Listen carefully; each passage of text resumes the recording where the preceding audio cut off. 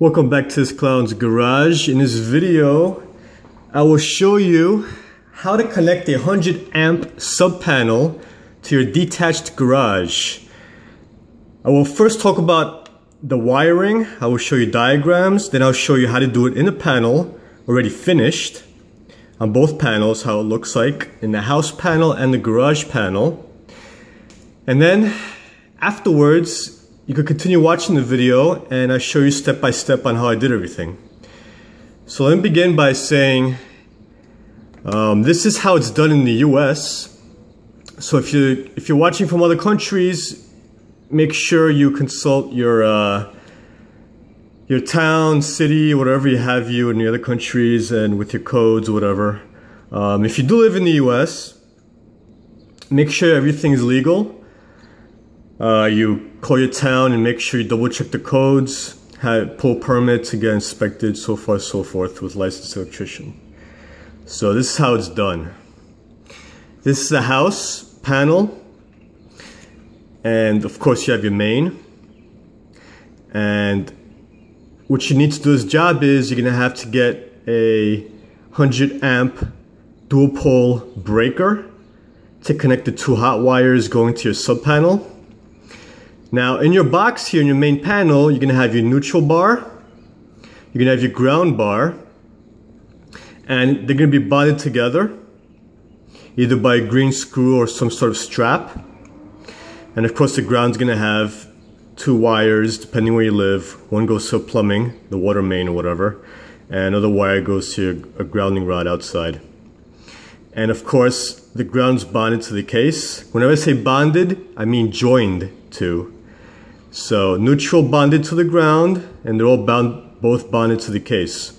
Now this is the only case, this bonding over here from neutral to ground is only done in the main panel. Now the cable I got is called 222-4. It's entry service cable, or SCR cable, and it has a PVC waterproof jacket, which is needed once you go inside conduit. Now, like I said, I put this underground, 18 inches, and 18 inches is counted from the top of the conduit. And this is, I use schedule 40 conduit. You have to check your local codes to see what you need to use underground, above ground. There's also schedule 80 conduit, which is thicker than 40. And there's also metal conduit. Now this cable, it's called 2224 because 222 is the two gauges, you know, they're all two gauges. Neutral is number 2, one of the hot is number 2, the other hot is number 2 gauge, and the ground is a number 4 gauge. If you use, there's two different types of cable here. You get aluminum or copper. I chose copper. If you go aluminum, you're gonna have to go a bigger gauge. Also, if you go aluminum, you have to put no locks when you connect it to the bus bars, to the lugs, because it'll corrode. Aluminum also expands and contracts, unlike copper. Also, when you look for the gauge of the wire, make sure it's not too small because it could overheat and catch fire. And if you go a very long distance, make sure you have the appropriate gauge also, again, or else you can experience a voltage drop. This is the garage. This is the PVC conduit coming in. This is your ground, going to your ground bar, your bus bar here. The two hots going to a 100 amp double pole breaker. Now this breaker is the same exact breaker. You should match it to the breaker you have in the main panel. And all these breakers here should match all together. They should all match. The same make. Like if it's a GE breaker, they should be GE breakers. This is the neutral wire going to the neutral bar here. Now one key thing when you wire a sub panel, the neutral and the ground should not be bonded. So mine had a strap connecting the two, so I just had to take it off. It was a shame because I like straps. And because I'm Greek, well, that's another story. Over here, the ends of this bar are plastic encased. That means they're not bonded to the case. It's an isolated bar right here. This should be isolated by itself.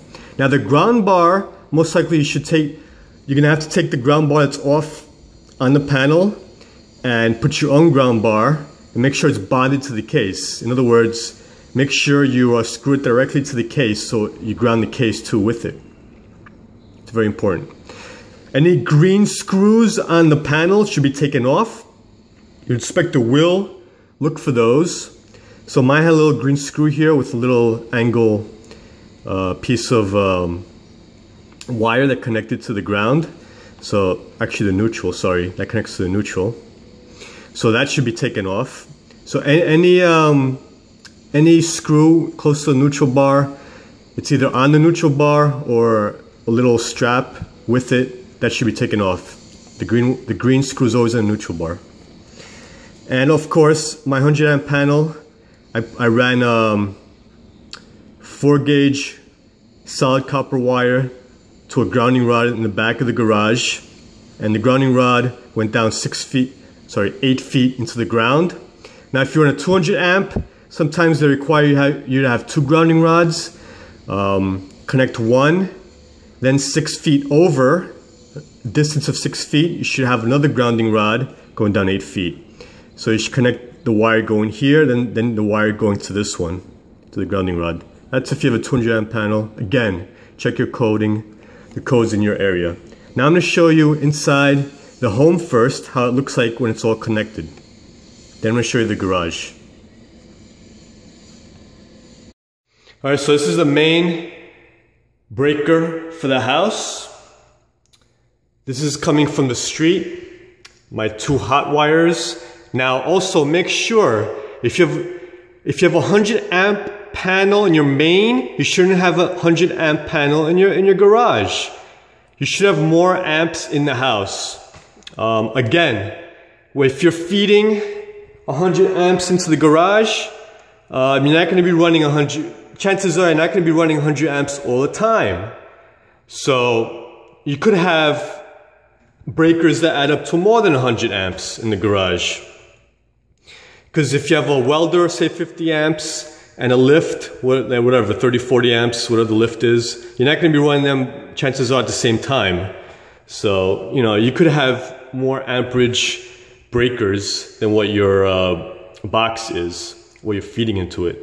But you should always have more amps in the main panel than your sub panel. This one here is a 200 amp upgrade, so I was okay with putting a 100 amp panel in my garage. Now, one thing to note here is when you run your cable in here, your wires, make sure you loop them around and you have enough wire in the future if you want to move the breaker somewhere else. Now, this is my feed. This is the cable, the service cable, service entry cable right here. And I put it on a Romex connector. And it comes in. Make sure you'd want to cut this, a couple inches inside the box. And these feed into this dual pole 100 amp breaker. And this is the feeder breaker that feeds into the garage. Now I have 220 I'm running to the garage, so I need a dual pole here. Another thing, this is a main breaker, so your neutrals and your grounds are bonded together. So it doesn't matter where you put the neutrals or the grounds here, because they're bonded together.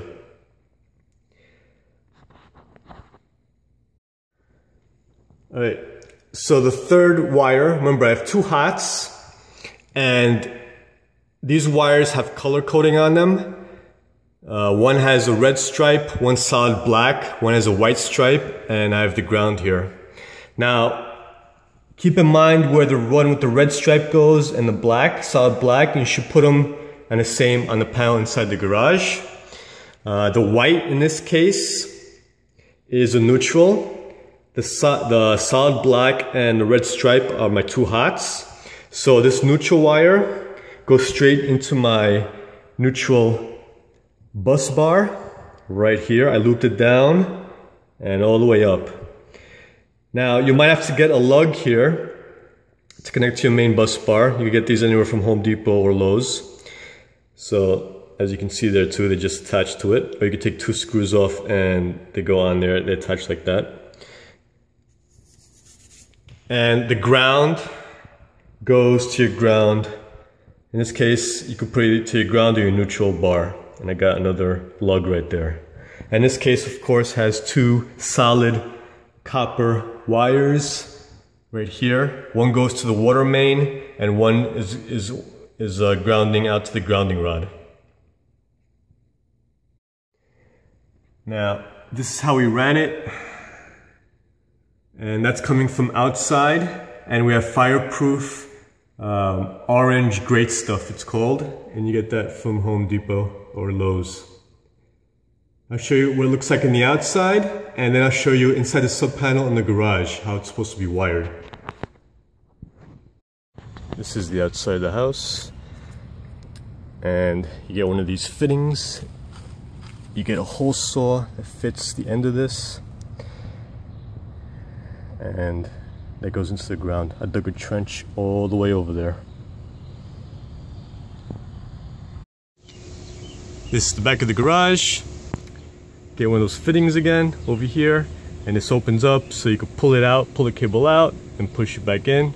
Have somebody pull it in the garage. Same thing with the great stuff foam, the fire retardant foam. And this is the Schedule 40 conduit. Goes all the way down. Now sometimes require you to have metal conduit here or Schedule 80. Again, check out your local codes. And this is for the ground side, the copper cable, the wire, put a little PCV pipe here again. The foam, I put duct putty over here for a couple of bucks. You get that from Home Depot again, Lowe's. And that goes down straight into my 8-foot grounding rod, into my connector here. Now another thing here, when I dug the trench, I went, if you dig 6 inches down from the top here, you're gonna see red danger tape. So I also did that. And I also put it 6 inches above the conduit. So I pretty much buried it 6 inches, put red tape, buried it. When I was close to, say, 6 inches from the top, put another red tape, just to be on the safe side. And that goes all the way out to a 9-degree bend out to the main part of the house. Now I'm going to show you inside the garage what the sub panel looks like. Alright, so this is the sub panel in the garage. The sub panel should always be eye level.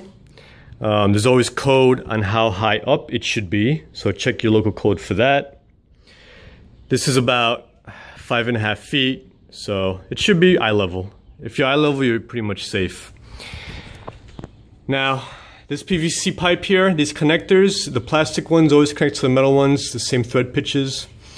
If you have a connector like this, make sure you have the plastic bushing underneath, because you don't want the Romex to get caught over here. That's per code. Now over here, this is the equipment ground. This is the wire that's inside the cable, the service cable, entry service cable. And this was the ground bar. So the ground bar that was here before had plastic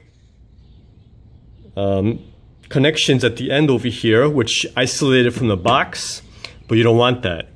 It was like this. You see these plastic connections here, which isolates this bus bar from the case. You don't want that.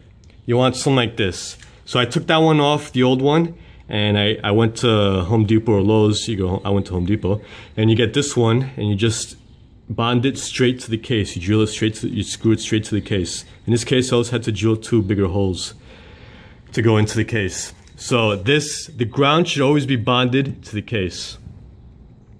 And this is the copper wire going out. This is how I did it, to the ground bar in the ground. And this should be a minimum size 6 cable for that to be per code. Again, check your codes in your own town. Now over here, the neutral bar, before I go forward, this neutral bar was connected to this bar before, which is no good. The neutral bar should always be isolated from the case and from the ground bar, so there should be no connection between the two. Always take it out. There's a strap here, so I just took it out. Now you see how this is plastic over here mounted to the case, like I said before? This isolates the neutral bar from the case, which is what you want. And this actually had a green screw and a strap close to the neutral bar, which connected it. Didn't connect it, but it was to the side. But what you do is you turn this around and you could bond this to the case.